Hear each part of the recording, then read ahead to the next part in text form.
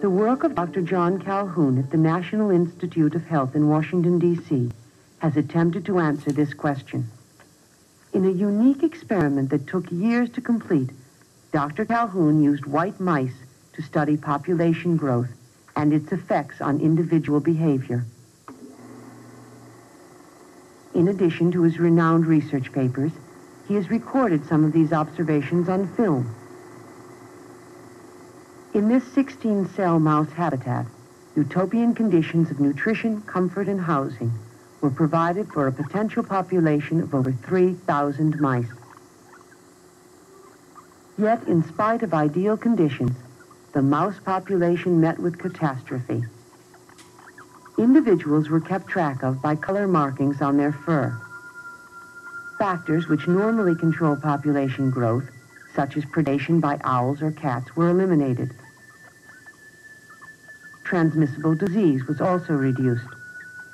In effect, the mouse universe simulated the present situation of a continually expanding population of humans. To see how Dr. Calhoun's mouse universe grew, we'll use the familiar population graph again. Within the first 100 days, the mice went through the period Dr. Calhoun called strive. This was a period of adjustment. Territories were established, and nests were made. The next period lasted about 250 days.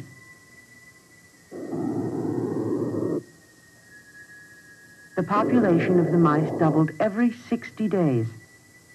This was called the exploit period. The use of resources became unequal. Although each living unit was identical in structure and opportunities, more food and water was consumed in some areas.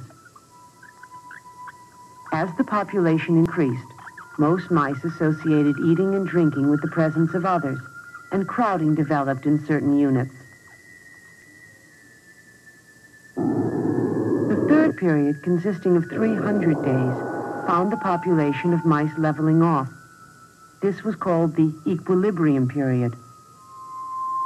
Dr. Calhoun noticed that the newer generations of young were inhibited, since most space was already socially defined.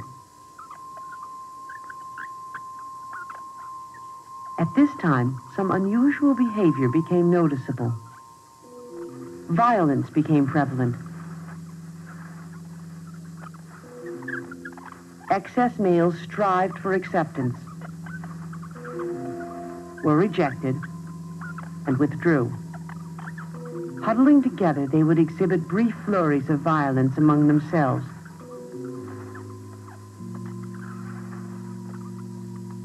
The effects of violence became increasingly visible.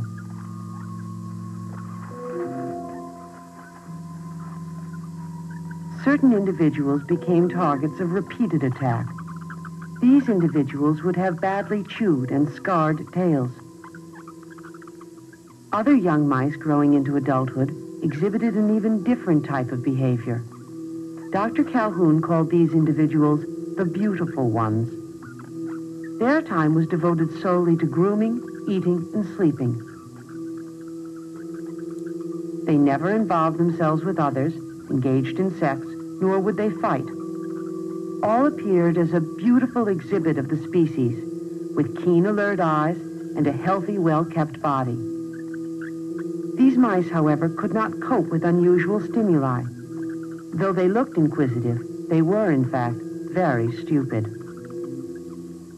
Dr. Calhoun called the last period the die phase, leading the population into extinction. Although the mouse Utopia could house 3,000, the population began to decline at 2,200.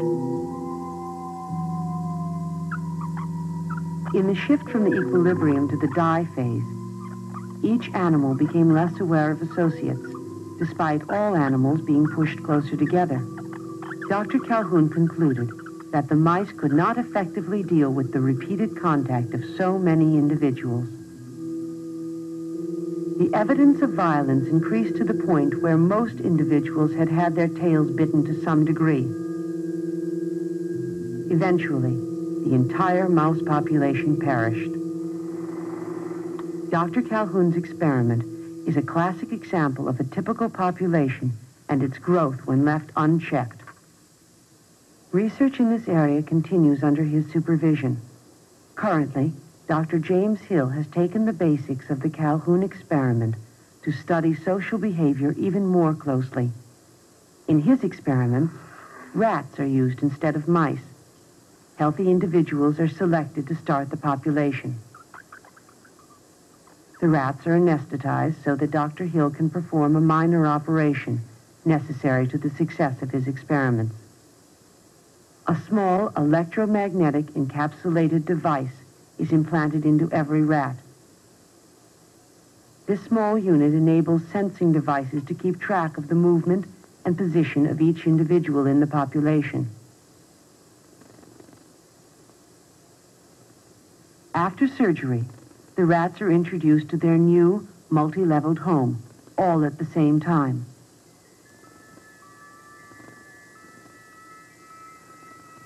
The rats immediately begin to explore their new environment prior to organizing territories and nesting. Dr. Hill will trace how individuals move about in crowded situations. This movement is followed by tubular sensing devices. Every time a rat enters or passes through a tube, the unit detects and registers its presence. This constant movement is monitored by computer. Nesting activity is also studied. Dr. Hill has observed that the larger the population, the less care a mother gives to her nest and young. The same type of individuals that resulted in the mouse utopia are also emerging in the rat population. There are aggressives, asocials, and outcasts. Though these studies use animals, the findings about population growth and individual behavior are being closely compared to our own human population. Like all populations that have existed on this planet, many researchers believe that the human race has reached a crucial point in the exploit phase, a point where important decisions must be made and careful planning implemented if we are to survive.